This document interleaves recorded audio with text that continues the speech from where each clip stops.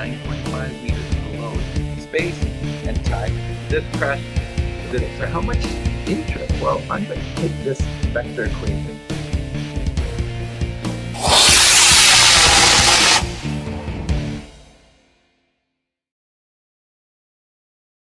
Welcome back to Physics Teacher. Today I'm going to show you some experiments you can set up and do in Algodoo that you may not have thought possible. The first is a little mini solar system here. So I've taken off gravity and air resistance and I've created this little solar system that I'll show you how to do. And as you watch it, you can also slow down the simulation speed or even speed it up. Another thing I'm going to show you are lasers and optics. So here I have a laser and it's set up to hit these mirrors, which I've fixed in place. And you can rotate the mirrors and analyze laws of reflection. And even if you want to have fun, you can place this object in front of the laser and make the laser able to cut. So when I run, I slice it in half. Now it's not falling because I don't have gravity on, but if I turn gravity back on, there it goes.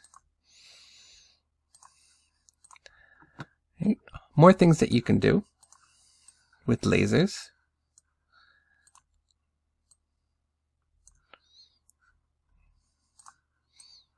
Is you can create all sorts of experiments. You can create telescopes set up. You can analyze multiple lasers through different lenses, like diverging lenses up here,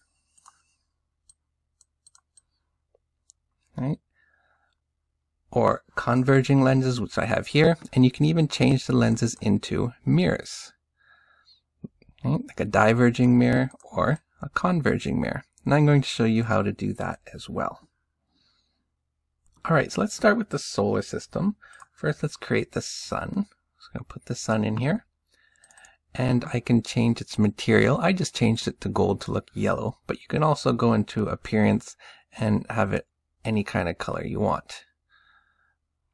Right? Maybe you have a blue giant, right? Or something like that. And then what you're going to have to do is change the level of attraction. You're going to want to make it fall off with a quadratic, right? Because Newton's law of universal gravitation is an inverse square law. So if you make it fall off as a linear, your planets are going flying into the sun, which is something you don't want.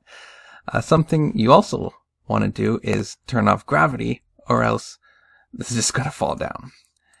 And turn off air resistance, or if there's air resistance, then the planets that are going around are going to have decaying orbits that will eventually fall into the sun. So then you can just create any planet you like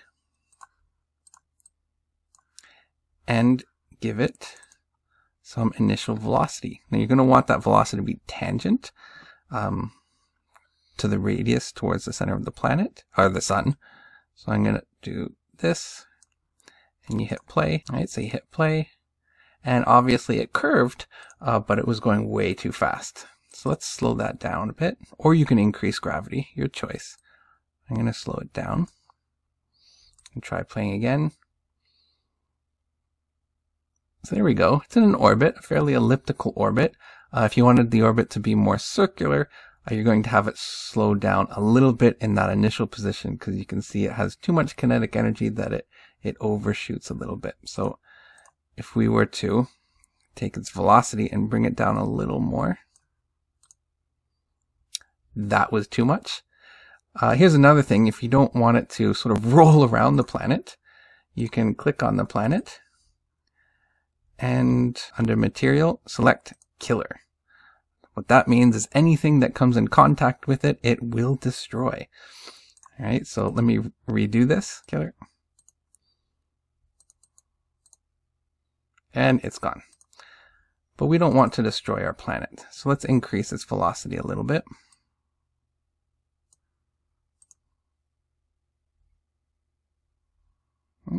And you can create multiple ones at different orbits, analyze their orbital speeds. You can notice that the further out there are, the lower required velocity to actually maintain an orbit. Okay, so let's create a new scene and I will show you how to do optics. So for optics, you have a laser right over here. So you just put that in there. There's your laser. Now to create a mirror, you can just use a rectangle. And I am going to go to material. I'm going to make it glass, and I'm going to change the refractive index to a maximum. So when I do that, everything will just bounce off of it. And then you can rotate it however much you like. And you can analyze laws of reflection. If you wanted to create a lens, what we can do, there are two ways you can do this. First is we can create a circle. And you can create a circle for whatever size you want, depending on what kind of lens you want. And we can put that in there, and we can cut it, as I've shown you in previous ones. So we're just going to subtract. All right, so now we have a converging mirror. And to prove that, we could add some more lasers in there. Let's add another one here. And here. Right, so you can see the rays converging to a focal point. Now there is an easier way to do it. All you have to do is go over here to this icon, and there's already things selected. There's an array of lasers, and there's a prism, different lenses. Right? Now these are going to be lenses, not mirrors. So as you can see, the converging one, right, converges our rays. The diverging one diverges them. But if you wanted to make them into mirrors, all you have to do is do what I showed you before. And we're going to go to material and max out the refractive index. So now it's a mirror. Now one thing I will mention about the cutter function that I showed earlier, if you want this to cut, you simply make it a cutter. However, let's turn off gravity. If you just turn it on,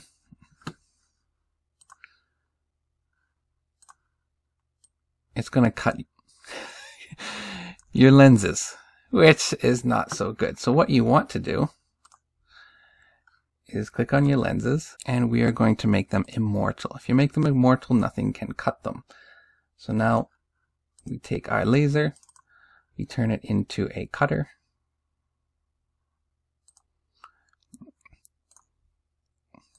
Let's turn gravity off again. And you'll notice this one has not been cut, even though this one has. All right.